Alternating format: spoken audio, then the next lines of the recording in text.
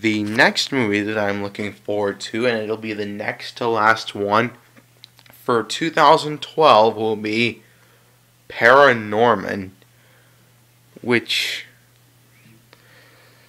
it's basically, it looks kind of like a ripoff to Coraline, but not by much.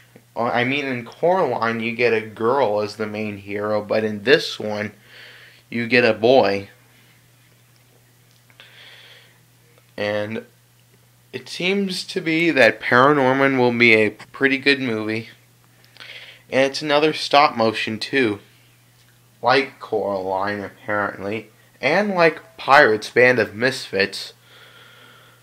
Both of this and the Pirates Band of Misfits movie will be clay animation or stop motion animation, apparently.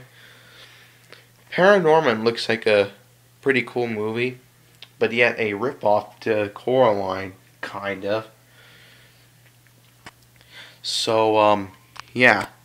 And I've saved the best one for last, ladies and gentlemen. I have saved the best movie that I'm looking forward to in 2012. But I will save that for the last video response for my top 10 movies that I'm looking forward to in 2012. So, yeah. That'll be it for this video response. See ya!